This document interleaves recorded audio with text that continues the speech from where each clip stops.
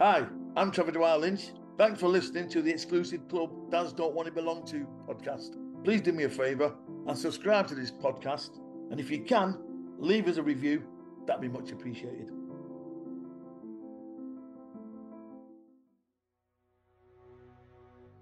Grief, my constant friend. In quiet hours you descend, your cold embrace, a bittersweet reminder of my soul's defeat. The night is still, the world asleep. My thoughts and I alone, we keep each other company. Yet, I crave my son's touch, his smell, his laughter, his anger. I visit his place daily. Praise to his soul I wish to placate. The silent echoes in my mind. No Jordan's voice, no hand to find. No physical presence of the being that was once mine. My heart aches with an emptiness that nothingness can't fill or bless. The moon and stars above, a distant light, a metaphor for my son's face, my only solace in the night. But even they can't bring me peace as I search for a sweet release. Oh grief, you haunt my days and follow me through all my ways. Yet, in your grip, I find my muse and pen my thoughts, my soul to soothe. So let me stay with you a while and share with you this silent isle. For in your grasp, I found my art and tried to piece together the wounds of my broken heart, broken into a million pieces. The exclusive club that dads don't want to belong to came from, sadly, over 20 years, 6 mates of mine have all buried a child, whether it be a son or a daughter. And being on the periphery of that, you know, it's hard, mate. It's weird because, again, we keep going back to what do people say? What do you say? And when you've got mates we were all joined, mate, which is mad, by obviously the love of football. We had played football together. We had played against each other. We went in the same boozer, you know what I mean, for the banter on a Saturday night. You know, it was the Royal Oak in Disbury, like, where that pub back in the, you know, late 80s, early 90s was unbelievable, mate. You had grassroots footballers, kids who played football in the park. You had semi-pro lads. You had professionals, internationals in this booze all together having the crack. It was a right laugh, all right, buzz. Everyone got the mickey taken out of him, whatever. You'd wait for you to come in. All right, Paul, you go on. Oh, you got hammered today. You know, you'd have professional footballers in one side. Hey, you were crap. You know what I mean? And it was great. And that's why I love football. And then suddenly, my first mate, he lost his son. And you're like, what the? So obviously, you know, you get around him, you're trying to support him. But how do you support someone who's lost to someone you've not lost theirs? Because like you say, that empathy can only come from that. The real genuine empathy can only come from if you've been through that same experience. Like I said, yeah, of course, we have sympathy because we've experienced grief. But how do you say to someone, I'm so sorry because, and you want to say it with sincerity and meaning and everything and knowing that you're there for them, but is it getting through? Are you getting through? And then all of a sudden, mate, like I said, over 20 years, bang, bang, bang, and all the lads who were in that boozer who we played football with or against have lost either a son or a daughter. You know, a couple in tragic circumstances, mate, which, you know, I won't discuss that because that's, you know, if I have the honour of speaking to on air, whatever, that might be the case, but we don't really want to go into specifics how the children died. The idea was absolutely, mate, yeah. The idea was for him to talk about how they deal with that grief, how they deal with that loss. So then obviously then, you know, throughout the years, that's been happening. And then the last one was literally 6 weeks before Jordan died, and I'm at my mate's house with a few friends supporting him, and obviously we're gutted and we're upset, and he and his missus and his daughter are stricken, and we're all saying, "Geez, man, what the hell?" Imagine that. And then 6 weeks later, I've joined that exclusive clubs that dads don't want to belong to. Because, yeah, you can talk about dads want to belong to a golf club or a football supporters club. This is one group that we do not want to belong to, mate. And this is a membership that was given to us. We've not even had to apply for this membership. Do you know what I mean? For want of a better word. So, the exclusive clubs that dads don't want to belong to, I'm now a member of that, as are, I suppose, hundreds of others that we don't want to belong to. And I just thought, how can I put it all into something that makes sense about how we are? And that's what just come up with it. And, one of me, again, another really, really good friend of mine, Duncan, he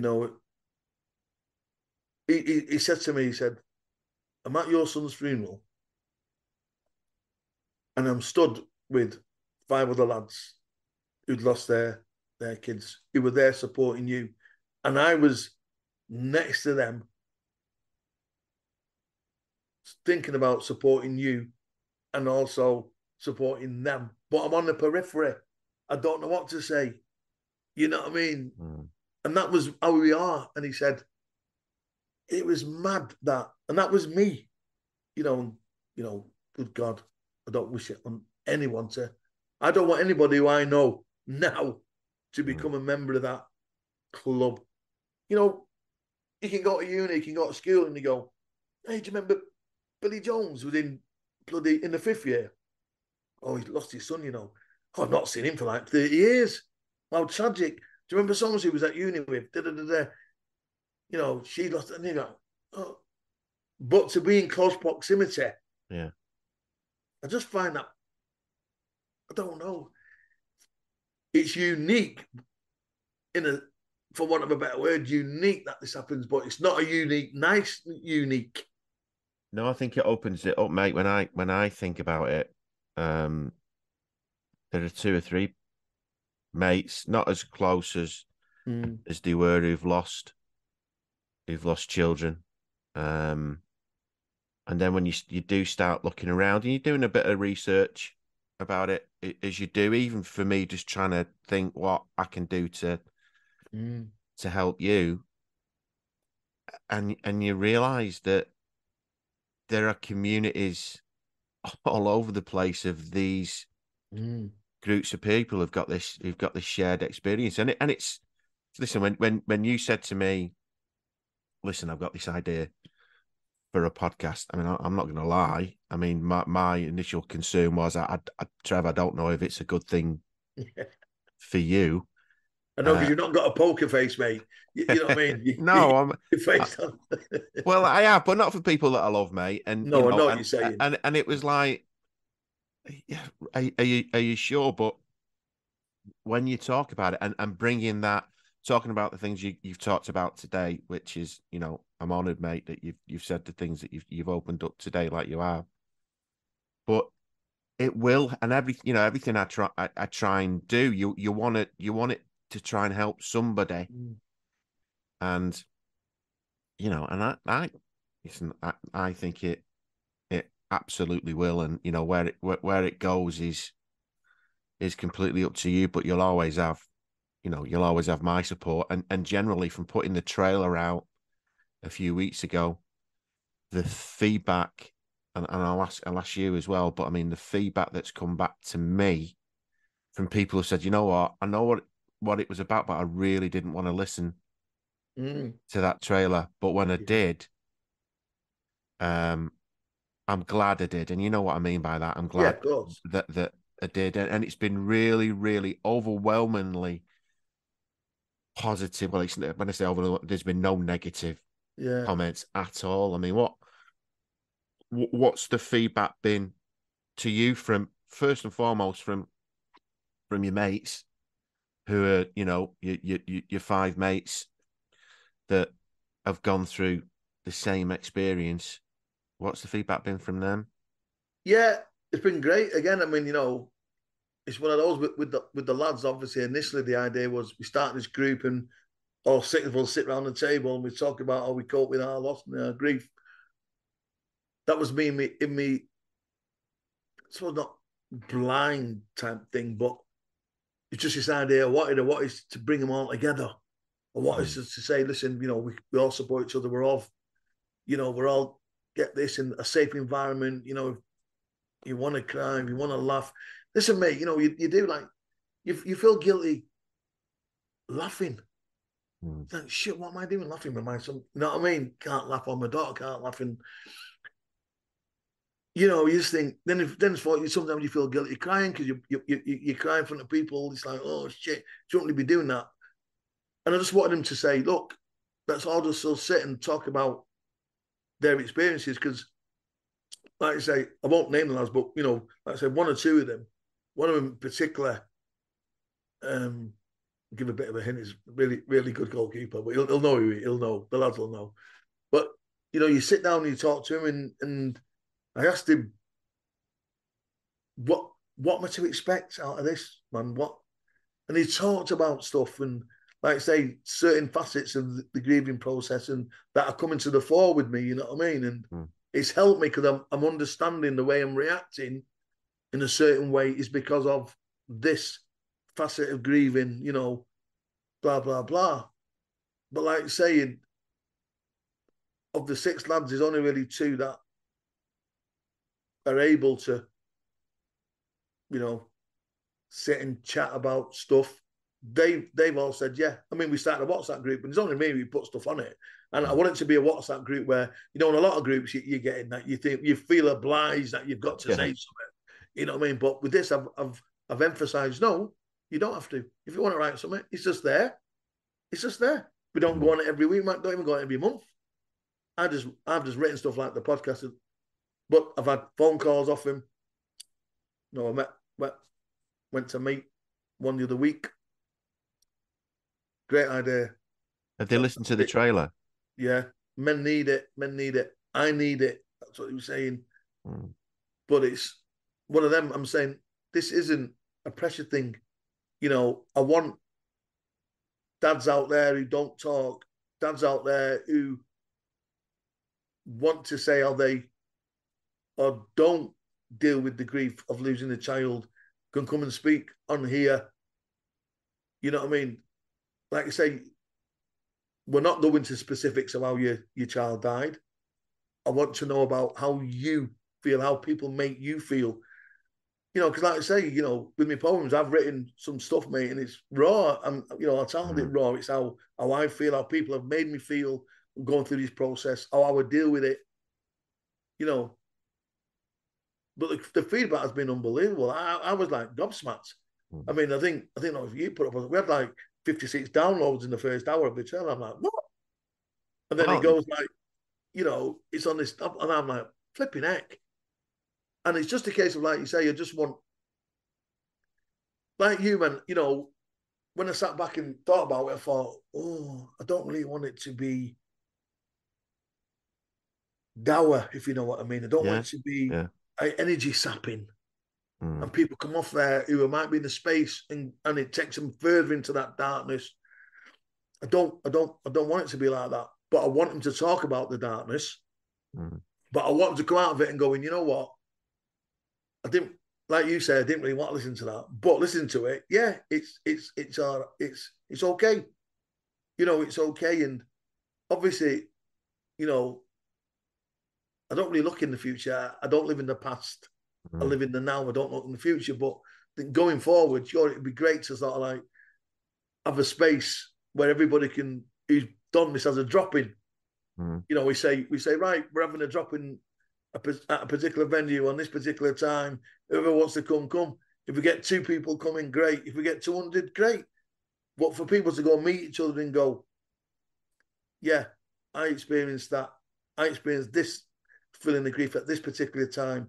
I don't do this, or I do this. Do you know what I mean? And I just think, like you say, it's that thing about men not talking. being educated, forced, and for want of a better word, not to talk about grief, not to express the grief. You know what I mean? And listen, mate, I'm just a normal bloke grieving dad. Like there's hundreds out there, I'm sure there is. Do you know what I mean? But I don't know what it is about this, mate. I don't know what. I like to think it's my son driving me to do it because, yeah, I have been in a dark place, mate. I've been in a dark place, and I've considered. You know what? You do consider it because you think, what's the point? But then I've got to look at. I've got a daughter. I've got 2 grandkids, and it's like that's not fair on them to administer more trauma, more pain, more grief. You know what I mean? So I just want people to listen. If they want to get involved. And just hopefully something comes out of it where, again, we can going forward go, listen, yeah, I'm going to go there this week. Or, you know, tell me how they do. Like I say, I've started to, you know, the sound baths have been fantastic, you know, for meditation. The sounds, you know, I do chant. I try and get out and do a bit of walking.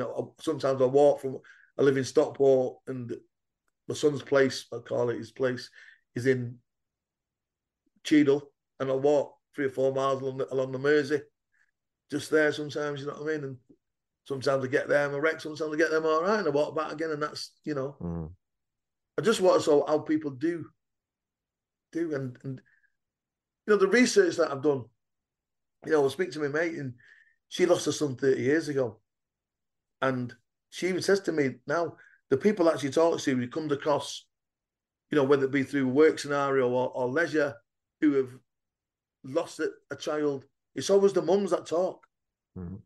Mums gravitate, you know, and she said even the partners of them mums, they don't, the men don't, who she knows, they don't talk about it. So what do we do then? We just keep it within you, but keeping it within you, what does that cause within you? You know, because it's toxic at the end of the day. It is, mate, yeah. You know, and I'm a great believer. You all them things, not only when it's grief, but anything toxic, and it has to manifest, and sometimes it can come out into the extreme, you know. And I just think, like I say, I don't know what's pushing me, mate. Honestly, I just really, really don't get. Well, listen, and I didn't think this would be an easy question to ask, but I'm going to ask it. Do you think Jordan would be proud of you trying to help other dads? Yeah, I'd like to think so, mate. Yeah, I'd like to think so. You know, I think when things like this happen, like I say, especially when it's your son or your child, things that have gone on beforehand are totally irrelevant, mate. You know, the past is the past. Fuck that. I'm not asked if I argued with you or if I fell out with you or, you know, it was family issues or whatever. No other pain, no other thing that anybody's happened to me in my life can hurt me like this. You know, God forbid anything happens to me, other than me, you know, my daughter, my grandkids, or whatever. You know what I mean? But there's no other pain, mate. So, you know, for example, I've got some of his mates, right, who don't speak to me because Jordan didn't speak to me. Do you know what I mean? And it's like they feel a bit of guilt, I suppose, in their way. I get it. I get it. Don't get me wrong.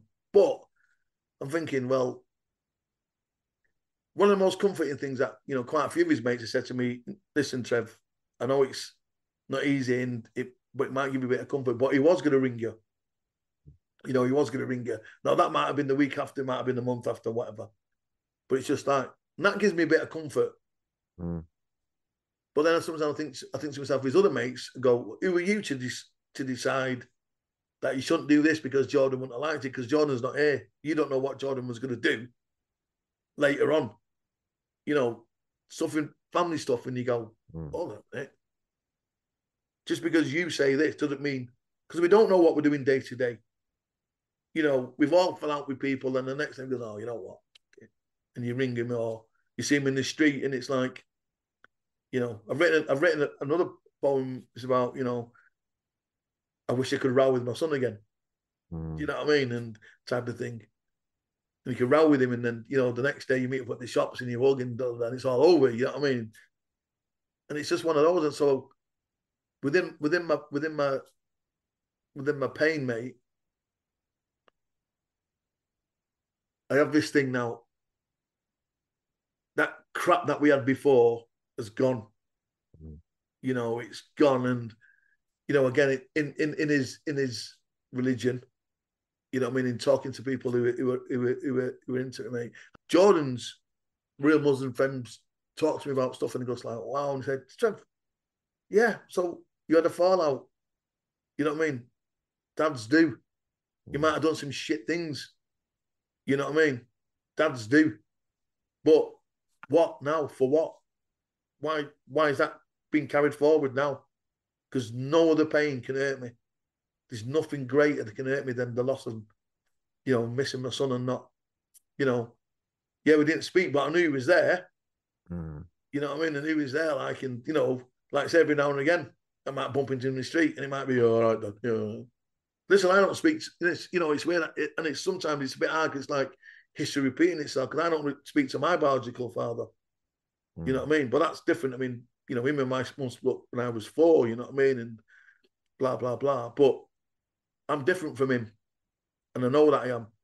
Yeah, I have some of his traits, and I've had some of his traits in the past. Don't get me wrong, but I'm different when it comes to the kids about connections and stuff. You know, I make the effort, so you know, I like to think wherever he is, he goes, yeah. You know what I mean? Despite what, you're all right. Oh, mate, well, yeah. What would you like to say to other dads out there who've lost a child? I just want to say to them, like myself, I do truly understand the pain that you're enduring, mate, and I just want to say, like, you know,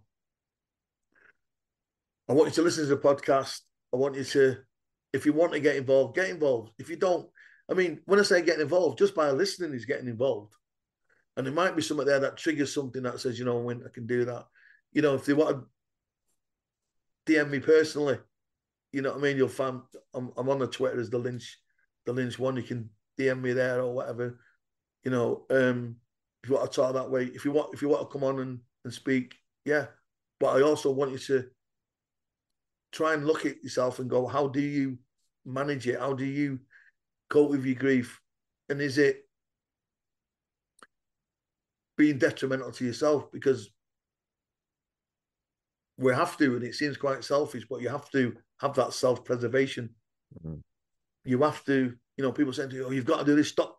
You've got to start doing things for you because you get dragged into that rabbit hole, mate. And like I said to you, you know what I mean? And I'm not saying it won't happen again, where I go into these dark places and, you know, but I think I've probably been lucky that my mind, even at its weakest point, has been strong.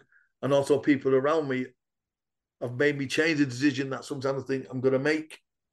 You know what I mean by that? You know what I mean? And, you know,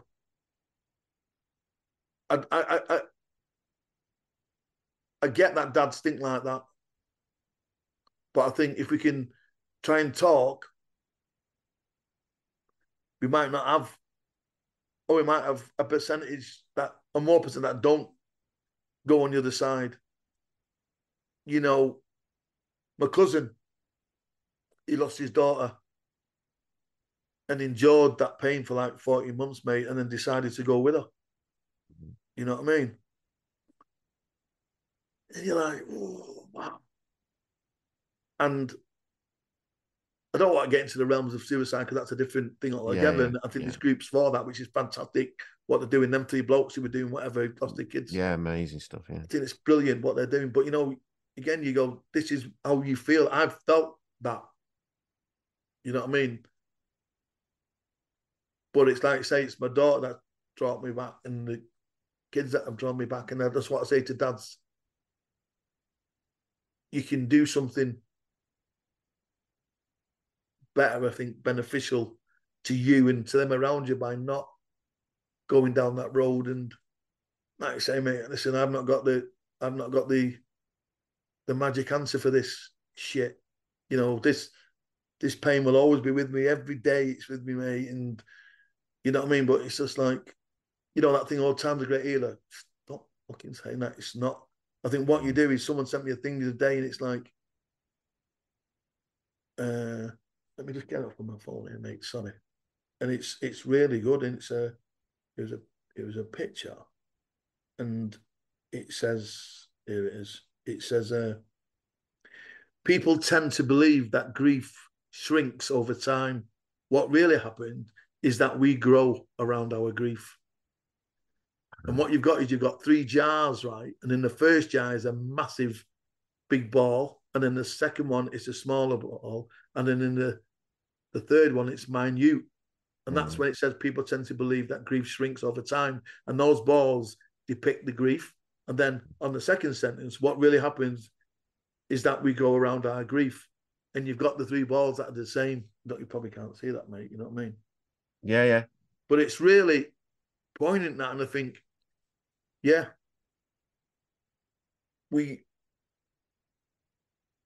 have it every day. Do you know what I mean? We have it every day. And then, like I said, the thing about this is, because you've lost a child, you know, we've lost a child, and I think that's what rips you up, man. And because, like you say, it's not, you know, in the East, you know, you talk about Buddhism, you talk about Hinduism, you talk about Sikhism or whatever. Do you know what I mean? And they talk about death as a part of every day. You know what I mean? And it can come to you at any stage, whether you're a week old or you're 100, and they talk about it.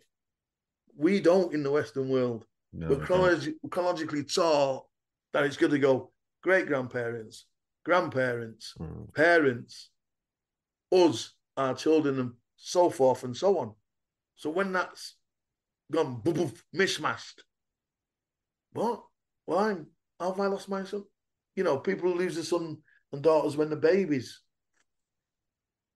You know what was really hard for me in the first couple of weeks? My sister had I think she had 2 miscarriages and a few stillbirths. She went through this period, man. It was just really, really sad and tired for her. And when it first happened with Jordan, she said to me, it's all right, kid, don't worry, you know, I know how you feel, I understand, and blah, blah, blah. I wasn't really getting it at first. I'm going, what are you talking about? You know, when I lost so-and-so, and in my head I'm going, but it was a day old. Do you know what I mean? Or it was a few hours old. And in the mishmash of all the thing that was going on in my end, I just couldn't understand it. I'm going, hold on a minute. But then suddenly it came on, the light bulb. And for me, death's about, in terms of, with it either one end of the spectrum or the other, it's still traumatic. It's still bad. People go, oh, well, he had a good innings. He was 86. No. Do you know what I mean? You want to be there forever in your head. Yeah, yeah. And so when our kid goes, yeah, that was me. You know, I still get upset and I know you feel losing a child, and I'm thinking, what are you talking about? How do you know? No, you don't. Well, you haven't lost a child. But then it come in, yes, she has. She's lost a child who was stillbirth, you know what I mean? Like, and one a few months later, and one a couple of years later, I'm thinking, shit, because her grief is, I wonder what he or she would be like now. Yeah. I wonder what school he would have went to. I wonder what, you know, exams he would have got. I wonder what job she would have got. I wonder what, do you know what I mean? But in my grieving ignorance, for want of a better word, I wasn't, no. Yeah. No, I get that, mate. And now I just go, Jesus, our kid, yeah. And there's some ways that must be even more bloody painful. It's like going back to the lads, you know, in the group, the most exclusive club that dads don't want belong to. There's lads in there, mate, who's kids have died tragically, mate. But yet, still within their heart, have the time to pick up the phone and talk to me. I see one every week. You know, we'll meet for coffee, we'll go for a bit of brekkie, and you go, it took me a few weeks to suddenly go, fucking hell, hold on a minute. Because in my head, sure, it's so tragic about my son. But the way their children have died is 10 times worse. But they're supporting me in my grief. And it's like they're putting theirs aside. Do you know what I mean? And I'm thinking, Jesus Christ, I thought to myself, you selfish bastard. Do you know what I mean? It's like, because you're not thinking about anything, Paul. You're not thinking about their scenario. Well, I completely get that, mate. I completely get that. And, you know, listen, there's just a lot of decent human beings out there, isn't there? There is, mate. There is. Thanks for listening to the exclusive Club Dads Don't Want to Belong To podcast. Please do me a favour and subscribe to this podcast. And if you can, leave us a review. That'd be much appreciated. See you next time.